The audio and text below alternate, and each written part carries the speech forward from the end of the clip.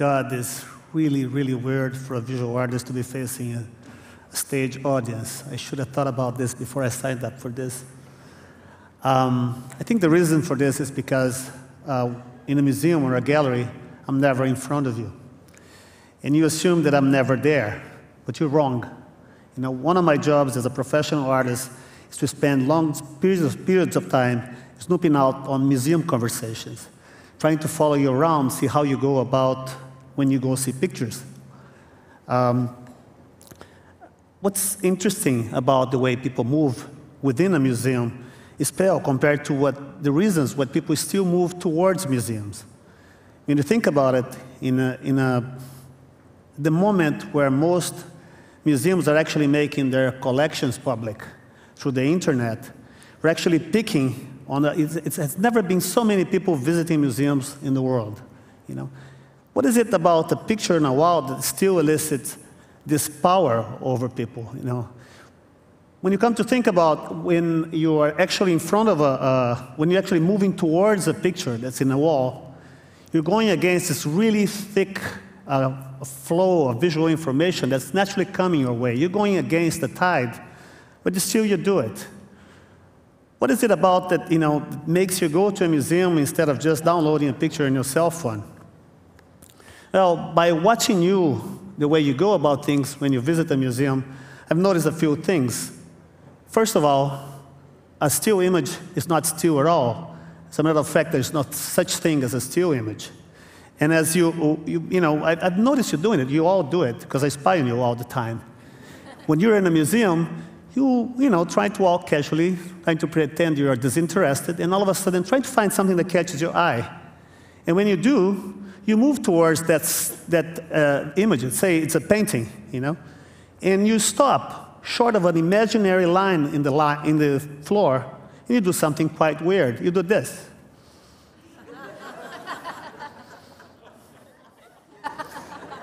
You all do, because I've seen it. And why do you do that? It's actually quite simple, By the time you get to that imaginary line, you're up to the point where you can actually see what that image is trying to tell you. It's what the artist tried to tell you, what that actual visual thought represents. And when you get closer to it, you get to see what it's made out of, Normally, let's say a painting is made out of really disgusting things, stuff that is dug out from the ground or is actually being extracted from plants or animals. But when it's actually carefully put together with care and intelligence, it gets to become that picture you see when you get a little bit away from it. And when you get close to it, you see something that's just material. And when you get far from it, you get something that's ideal. As you approach it, you see matter. When you get away from it, you see mind. But something tells me, because you're doing this again, again, again, you're not looking for the matter or the mind part of this bargain.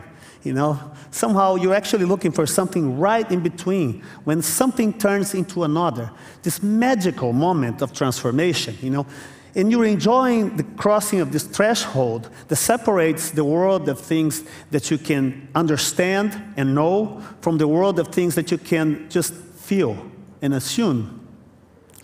There's something at the right moment when something becomes something else, this little bubble, a little air, a little gap that produces a sort of a suspended logic. I cannot explain quite well how it feels. I can give you an example. It's just like when the ball has left the hand of the basketball player and hasn't reached the rim yet, like what you feel a second before a first kiss, or like 1 instant after the punchline of a real good joke. Try to get that on your cell phone. Photography for 24 years has allowed me to actually reproduce this feeling. Because with a photograph, you have a chance to enhance or to extend the moment in which one thing transforms into something else. Because you can shift scales in a photograph. And also because you can recognize a material within a picture, you can also play this game of mind and matter I just exemplified to you a second ago. And when I started working with art, I thought of making these very simple pictures that have split meanings, and it was something like producing these really simple puzzles that I was given to the viewer to be put back together. When you look at this, you think of a pencil drawing, but at close attention, when you look close, it's not a pencil drawing. It's actually a photograph of a sculpture made out of wire, and you start asking about how big was it, how long did it take to make it, it was three-dimensional, it was flat, and before you know, you're not just looking at something, you're actually thinking about the way you look at something. From this simplicity of simple lines, I went into a little bit of more elaborate subjects, like actually making drawings, accumulating thousands of yards of thread over a single surface. From lines, I went to dots. Now, this is a picture of it's a drawing made with soil over a light box. It represents my hands. A similar technique, just in negative, and I drew with sugar. These are portraits of the kids from the Caribbean islands, sun kids, and they are done with sugar. And then that's when you actually use a material such as sugar, you add another meaning to it. It's something synesthetic, something that haptic. You're thinking of a taste. The plot thickens right there. When I started thinking about taste and how you could infuse the sensation of taste in pictures, I started thinking about working with chocolate. Chocolate is a very complex substance, and as much as it is, it's a cultural invention as much as an industrial one. And when it evokes an enormous range of sensations. They can go from luxury, romance, guilt, obesity, scatology. Everything you draw with chocolate affects the image you're drawing with. We are always inflicting meaning into pictures. I think about, I drew things with something that evoked the idea of value as well, like in drawing things with diamonds, There was this famous slogan that actually saved the diamond industry in the late 40s. It was called, "A diamond is forever." Yeah? So is granite. When you think about value implicit in pictures, I conducted this experiment a few years ago in which I invited a group of people that had no contact with art whatsoever to come to my studio and work on their portraits using the material that they used every day. In this case, these were scavengers that work in a garbage dump nearby. The project took over 3 years of my time. It was subject of a film called Wasteland that received many prizes, including an Oscar nomination. What I learned from it is actually I could share this thing that I love to do the most, is actually play with ideas and images. And I could do this with a group of people that with no contact with this whatsoever took the same pleasure, and this experience changed their lives as much as it changed mine. After this, I could never look at an audience or looking at a museum crowd in the same way again. If you haven't seen this film, it's not because it's my film. I'm not selling it. You can get it on net. You can get it for free on the internet if you want to. Dealing with very lofty, big ideas, when I started making larger and larger drawings, I realized I became aware of this not only a material entropy, this loss of meaning that exists both materially and also it's a semantic entropy. The larger the things I was making, the less significant they become. A few years ago, I paired with a mining company, and I did these really humongous drawings in central and northern Brazil. And the fact that I wanted to really make a contrast between the effort, this Byzantine logistics of putting this thing together, and the banality of what they're trying to represent. They're really stupid pictures, but they took a lot of work to do. There are about 30 of them.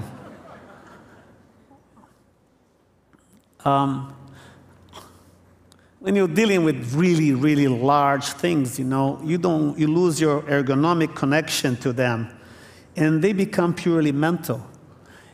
Thinking of the same way about big things, I did a stint with a residency at MIT recently, in which, with the help of a friend, Marcelo Coelho, we actually managed to translate drawings that I had produced with the 19th century device called a camera lucida to a 21st century technology called FIB, which is a focused ion beam. And with this, we're able to actually make these very intricate etchings of castles on single grains of sand. When you think of something that's utterly invisible, actually they're more like grains of dust, because if they would be here, they'll be floating around. Now, I want to make a portrait of my daughter, which is 2.5-year-old, and not make a picture of it. I want just to throw it in Ipanema Beach with the hopes that one day when she's there with her boyfriend, when she's like 14, 15, she'll look at the beach and go, "Do you really love me? Can you find my portrait in it?" When you start playing, when you start playing at that scale, you start having actually different ideas about to deal with things. This is an old wish of mine, was actually to create pictures with living things. And also at MIT, I teamed up with a bioengineer called Tao Denino. First, I wanted to just do pictures with like mold or some kind of substance that would be very big, relatively big. But Tao actually helped me do these pictures, which, with the aid of stencils, we can actually make photographs with living cells. This thing is not really working, And what we were trying to do, we're trying to inflict some kind of a comfortable, logical, geometric pattern to something that at first looked very chaotic.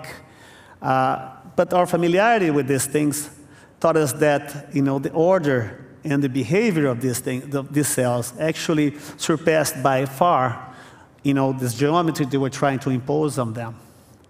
These are actually a picture of, it's actually a picture of liver cells in which you can see every single cell and every single nucleus in it.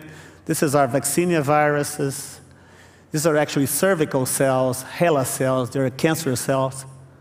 I'm working recently with stem cells and hoping that this is our last piece that we're trying to do and try to make it with neurons, which are very hard to do. For each type of tissue, each type of bacteria or virus, we need to change the complete apparatus in which we work. We scan it differently. So it's been taking a long time to get this series to a gallery so you can see it. Lastly, we're talking about parts and wholes. Every time I show my work in retrospect, I realize that I am a sort of mosaic artist. I grew up poor in the outskirts of São Paulo, Brazil, and the visual history of my childhood is comprised of 9 pictures that my aunt, my mother's sister, took of me because she owned a camera and she lived in Miami. So every year she visited and she took a picture. It took me another year to get to see what she had done. When I was growing a little bit older, by the time I started finding pictures of family pictures in like garage sales and flea markets, it surprised me to see that these pictures had somehow became lost. They sort of like took an independent path. They were orphan pictures. And I always, whenever I had money, I bought them, That initial little hobby became a collection that now has more than 100,000 items. And for those of you who collect vernacular photography, you know that the only way you can organize these collections is by just classifying them by what they're actually trying to mean. When you're playing with that, before you start realizing that by making like these pictures, like this is actually me, by the way. You have the picture of the boy on the bicycle. It's called 25th of December. You have the photograph of the couple. You have the photograph of the wedding, And before you know, you start realizing that you're actually organizing these very, very generic moments that punctuate the rhythm of our lives. That perhaps were very, very influenced by photography itself. It's interesting that about 5 years ago, this material started being dumped in the internet. I started being able to buy them in lots of like 25,000, And all of a sudden, my house had become this huge mausoleum of orphan pictures. And I thought I had to do something with them. Actually, the moment I started finding these pictures more available in the internet coincided with the fact that cameras were being installed in every single cell phone. We've somehow changed our habits towards pictures of ourselves. We spend more time taking them than looking at them.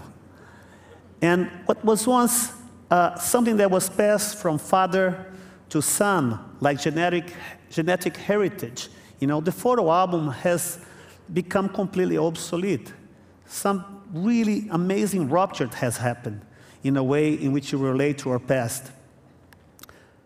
About almost 200 years old, we have come up with a technology that was powerful enough that we trusted our entire history, both private and collective. And we thought this would be the perfect receptacle of it. And nowadays, we seem to have improved the technology to such extent that we turn the trust in that document completely obsolete. It's something that is happening. It's so recent, and I don't think I have answers for it. I think my last project here in Rio is a school. It's a school of visual literacy for small children, because I believe education will be the only thing that will help us survive understanding our heritage, understanding our history, and actually being able to continue a project of history and civilization in a world where we cannot trust anymore visual documents. Thank you very much.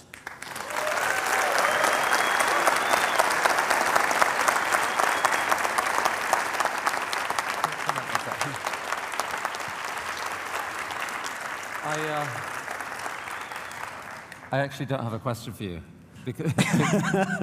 because I have 100 questions and there's no time. But I just wanted to say thank you for what you did for TED back then, what you've done since in your career. Your work is just jaw-dropping. Oh, man. Thank you, man. Thank you. Vik Muniz.